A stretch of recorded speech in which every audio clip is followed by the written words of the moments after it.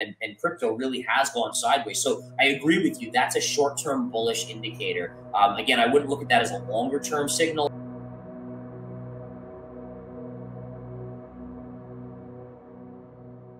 Hello everyone, today our guest is Gareth Soloway.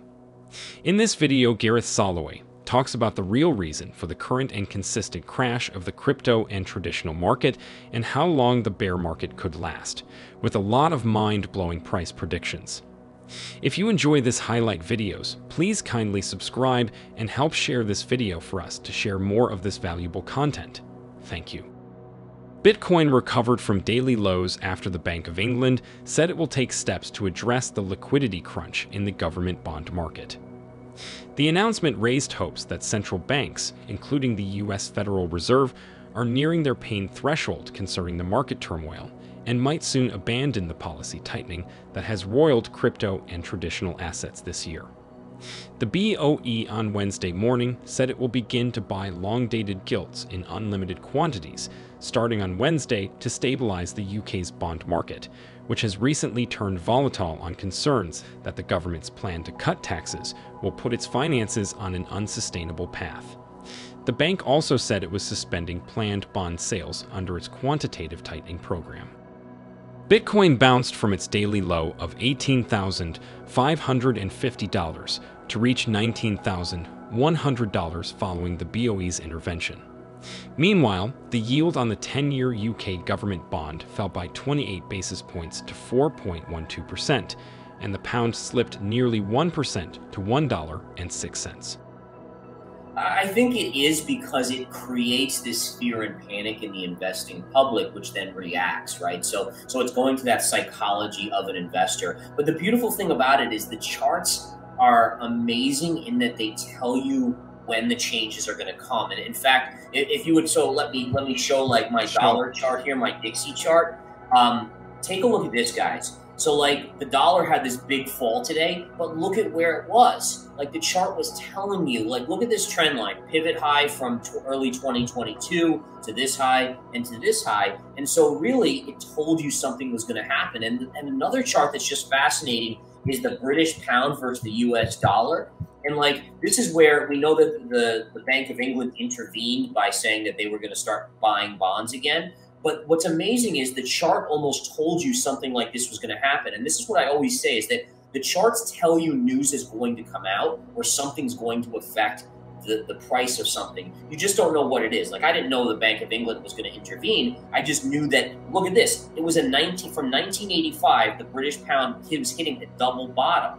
And so the beauty of the chart is it's telling you something is likely going to happen, and then miraculously the Bank of England intervenes, and then you have this bounce that goes on, and the stock market here in the U.S. really ripped up today as well. We saw some gains in crypto as well. And this is one of the things I pay attention to. I do follow Twitter, not because I think it's a great asset for me to trade off of, but in fact, it's a great asset for me to use as a contrarian indicator. And the key to a good investor is being able to figure out when it's at these kind of maximum megaphone periods where it's just overwhelmingly biased in one direction. And then that's usually the inflection point. What else do you use for that? A fear and greed index or something else? Yeah, so the fear and greed index is okay. It does give you a general sense, but I haven't found it to be a great for like exact reversals. I would tell you another thing to look for is like I'll tune into the financial media, and the financial media, like, you know, you'll have on, you know, CNBC here in the US and they'll be talking all bearishly and all this and that and like, oh, this is so scary. And you can almost gauge from that when it's really powerful that they are in one direction, that it's about to reverse. I do think that we are headed into a global recession, but remember that recessions don't, you know, the markets don't trade in a straight line. So you're going to get to these technical levels where people get overly bearish, and then you get these technical bounces, like for instance, when the Bank of England does something like this. And then what you'll see is people start to sway and start to get bullish again. And then as soon as they start getting bullish in a bear market, you have to be on alert then it's likely not going to go too much further. So I don't think, for instance, a one-day bounce is all we're going to get here, but I certainly do think we are going to go lower across the board on all stock markets and really start to head lower. I'm kind of isolating down, and I can show my S&P chart here. Sure. SPX. There's a pivot point that I'm watching. So number one, notice where we bounced today. We bounced right at the lows from June. So a technical support level right there. I think this is a short-lived bounce. You might get a week, week and a half, 2 weeks out of it. But ultimately, we have to go retest the pre-COVID collapse highs right here. So that's down around 3370 on the S&P 500. And that makes a lot of sense, right? If you think about the Federal Reserve sucking all this liquidity out of the market, it makes sense that we have to go back to the pre-period before all this liquidity was put into the market. So that would be my next stopping point. I think by year end, we get there. I'm in the camp where you're going to have 2 cycles to this bear market. The first cycle we're in right now, which is a cycle where the Fed is tightening, there's no more money printing, and so valuations have to come down. The second cycle is going to be after the Fed pivots, right? So the Fed is going to eventually pivot. We saw kind of the Bank of England already do that, right? So at that point, you're going to see a big bounce in the market because the Fed is pivoted. Everyone's going to say, oh, they're going back to easy money policy. I don't agree with that. I think the pivot is basically just not hiking rates anymore. And the next cycle is going to be when the economy slips into a recession, and that without Fed printing of money, if you think back to every past big market drop, whether it's a recession or it was COVID or whatever, the Fed has been printing us out. And so with inflation still staying above 4%, I have a long-term horizon of like multiple years where inflation is going to be 4% or so. The Fed cannot print us out of the next recession, and the market is eventually going to realize that. And that's going to be a big earth-shattering factor for the overall market, where they're like, wait a minute, how does the economy get out of this recession without the help of the Fed? And that's where you see that next leg down, where people say, okay, now we could be in a recession for years. I mean, it could be a multi-year recession, not just a 6 or 12-month recession period. Overall, to me, the speed at which it comes down just would dictate how big of a bounce we would get off of it. So the faster it would fall, like for instance, if we were to go straight into it, let's say in the next 2 weeks, I would actually look for a pretty solid bounce back to this pivot high right here, or this pivot low. But overall, it wouldn't change the aspect of what I'm seeing in the charts, right? It still wouldn't change anything about what I'm looking for, where I still think we have to go at minimum down to the lower end here. And I want to show you this trend line. This is a pretty powerful trend line here to see. And look at this one right here. So this is another major trend line, where this is a long-term trend line where you could actually extend this out to 2009. And basically that is the long-term trend of this market. So just because we're going to 3370 or so, I still think we have to go even lower before you get to any sort of longer-term bottom in the market. So I think the bottom line is, I mean, and this is the thing though, is a lot of people out there will hear this and they'll be like, oh my goodness, you know, this is horrible, we're going to keep going down. But honestly, there is so much money to be made in this market, because when you do get bounces in bear markets, as you know, they're huge bounces. So you just really, it becomes a market where the good investors and traders that can read the charts can time the market much better. But when you get these bounces, they are tremendous, and there's a lot of money to be made both on the long and the short side. The NASDAQ chart. And then I'm going to go to the monthly chart just so we can see back to 2000. And what you can see in 2000, it was very similar to, like, you know, the vertical nature is kind of what we've seen here. I mean, look at the vertical nature here. And by the way, look at how big this is compared to this. I mean, that's how scary this market is. But as you can see, I mean, you had generally a pretty big drop, but there were some big bounces along the way. And then you went into this kind of sideways to up, like almost like a bull market within a bear market period, where you actually could make money by just going long. Just the highs were not taken out for 15 years. And I think another good example of this would be like the Hang Seng market. So if we look at the Hang Seng market here, which is the Chinese stock market, and we look at this, right? So here in 2003, the Hang Seng market had this insane run.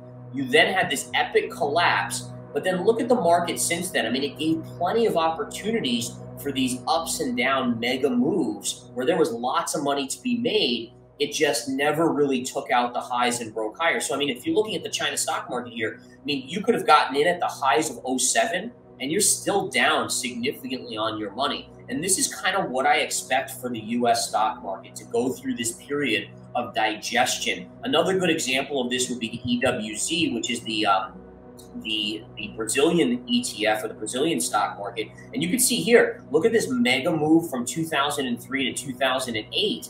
And then you had this epic drop, which is kind of what I think is going to happen in the next, between what we've already seen in the next 12 months is what I'm envisioning for us. Then you're going to have these big bounces, but generally the market is trailing lower here. So I think, for me, this is kind of a good playbook for what I think the U.S. stock market and some of these global stock markets overall that have had big bull moves will probably go through.